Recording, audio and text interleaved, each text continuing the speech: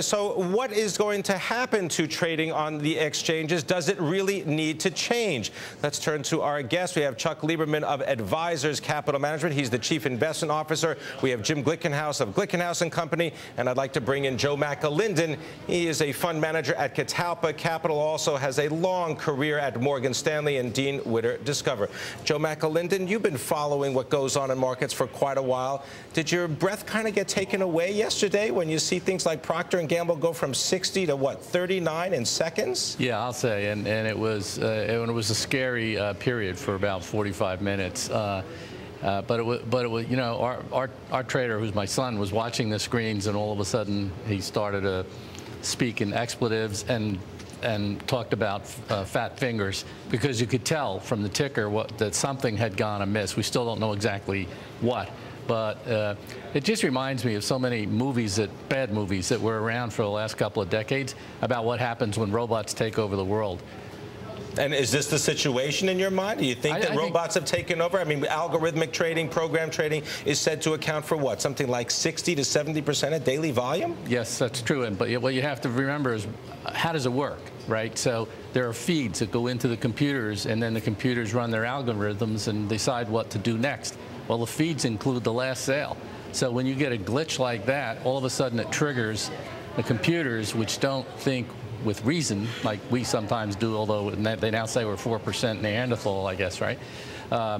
But the computers just go ahead and do it. And so they just put in massive sell orders in the blink of the eye. Chuck Lieberman, does this undermine confidence for the retail investor when they look at the stock market and say, gee, this is just like a betting machine. This isn't a weighing machine at all? Yeah, this kind of volatility is just awful for retail investors. They don't understand what's going on. They don't understand the technical stuff behind the scenes. This is all just shock to them. And it makes them very uncomfortable, and they tend to pull out. They tend to look for safety. So once again, it may not be so terrible to accept 20 basis points on your CD at the local bank. At least you know the money will be there. And maybe you can sleep at night. And maybe you can sleep at night, as opposed to playing in the casino in somebody else's casino where they know how the game is rigged. That's the fear that the retail investor has. Jim Glickenhaus, come in on this topic, because a lot has happened in Wall Street in the last 10 to 15 years to introduce a lot of technology. Do we need more middlemen, people who know true value, who are willing to step in and take the other side of a trade? Not a machine, but a human being to actually participate? Well, I think we need people who can do math. I mean, every morning I'm shown huge computer runs, and I'll take one look at it for 4 seconds, and I'll just throw it back at the person, and I'll say, correct this. And they'll say, well, how do you know it's wrong? And it's just simple math. They'll do 10 times 20 and come up with 14 million, you know, and you'll just know it's wrong. I mean, I started at my dad down on 30 Broad Street. We used to put the orders in these little glass tubes and screw brass caps on them, and I loved them because they were a vacuum machine. So as a kid, you used to put them in the thing, and it would get sucked and go through Broad Street down to the exchange. It's a lot different today, but people have to think, what are the, look, if Procter & Gamble really lost that much value in 1 minute, quite frankly, your only thing you could help you would be if you could hunt fish and, you know, camp out.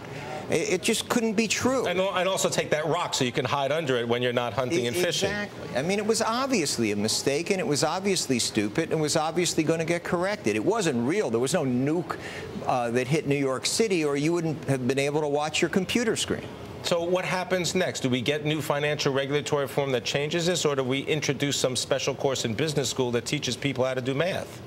I hope we get people who can do math. I'm not sure that we will. I mean, all of these modern airliners that go into the ocean are very computer-driven, scarily enough, and a lot of the older planes and older pilots who learned mechanical things where they touched an object and it moved a rudder in the back as opposed to a computer telling it what to do, I think they were better pilots. Joe McAlinden, come in on this, because you're a market technician. You look at charts. The charts are supposed to tell you everything you need to know. Well, what the problem is that the charts, of course, are just it's like looking out the rearview mirror as you're driving your car to see where you've been, rather than thinking a lot about where you're going. And what exacerbates it is when the computers begin to do this technical analysis for you. They don't think. They don't think about what they're seeing in the rearview mirror. They just project.